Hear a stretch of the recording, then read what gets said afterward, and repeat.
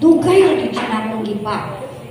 And then all my notes cannot be found anymore.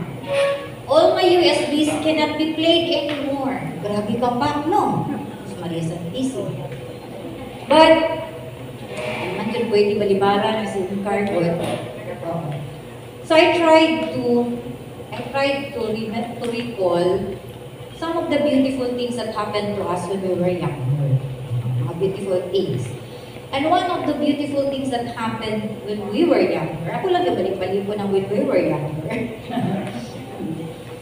was the chance of being a participant to a training on unpacking of competencies. Although, during our time, it was a difficult task. It was so difficult that, yung like kung amurab, hindi naman siguro kabalik ko una-una o sa ito. But this time, it is quite easier. Sa'yo na lang siya. Because this is not anymore new to everybody. Especially those who were with me. Pero naman ko kabadge din, no? Hindi ko tanaw-tanaw. Kami naman like, batan mo ng incarnate. How many of you were here in the 90s? It's a may naka-dip-ed na in the 90s. Ulok na. 90s, so 90 to 90. Today, we've been talking about standards. Hindi na standard electric fan. Standards.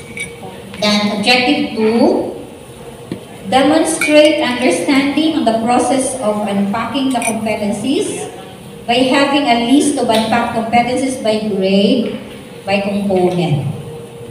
I was asked last night, will there be assignments tomorrow?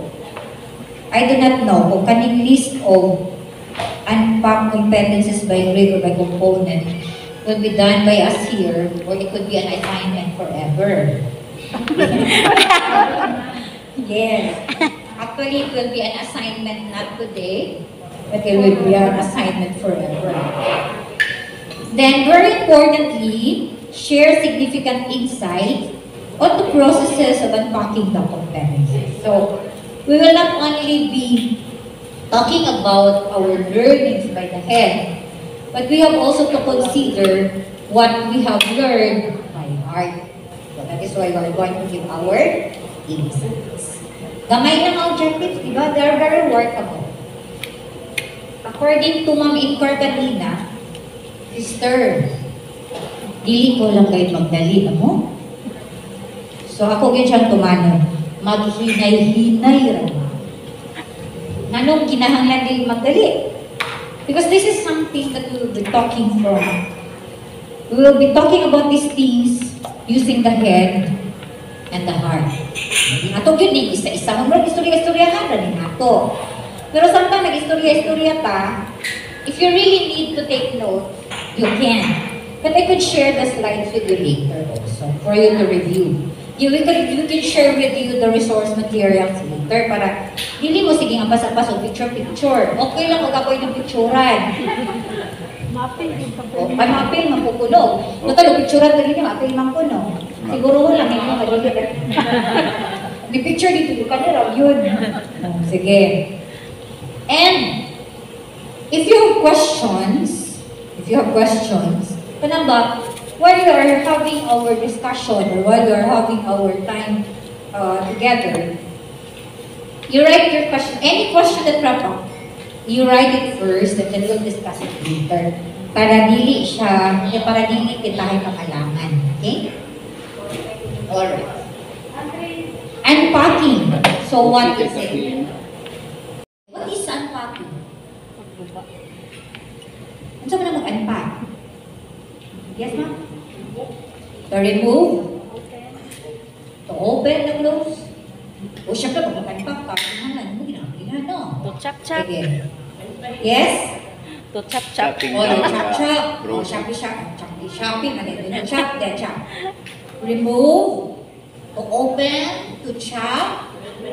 What else? To unload. To himay-himay. To eradicate. Sir? To eradicate, ma'am. To eradicate. Eradicate non-readers.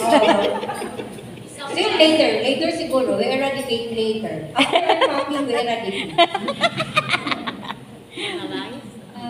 Good morning, Sir Brian. We have our science supervisor that will come, my idol, Sir Brian. Right? Our idol. Our idol. I am dreaming of him becoming the superintendent of Surigao. Soon. That will happen soon. May na makadungog mo na. Ano, di na mo matingan. Correct. Sige. So, remove, open, chop, himay-himay, and then there is even eradicate later. Oh, yeah? Human og unpack, i-eradicate na na. Oo, unpack, i-eradicate. So, pag Pasko, there are gifts.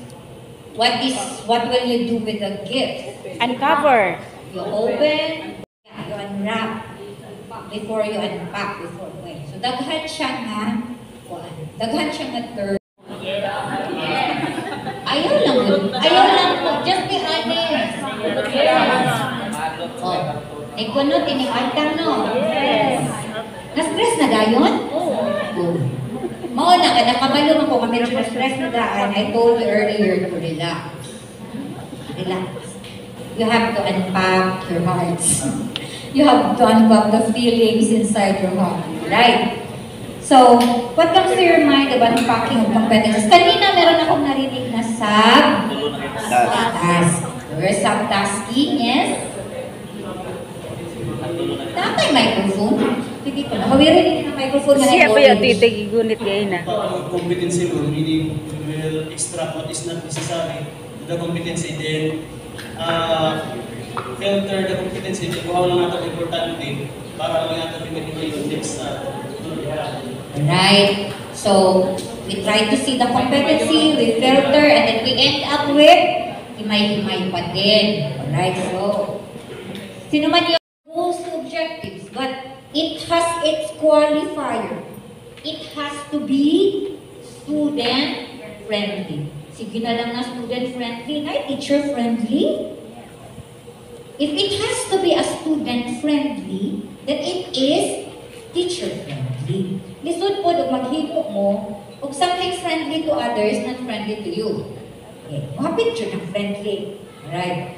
And then it has to be used where? In classroom lesson. So meaning, a teacher cannot directly make a lesson plan without the process of unpacking first the competencies. Nakuha nato siya? So, mahimay-himay naman nun. So, breaking the standards from goals to student-friendly objectives to be used in classroom lessons. So, you cannot just use lessons in the classroom without planning. And you cannot just plan, you cannot just make your lesson plans with a whim of yours, but it has to be composed of a student-friendly objectives. Okay?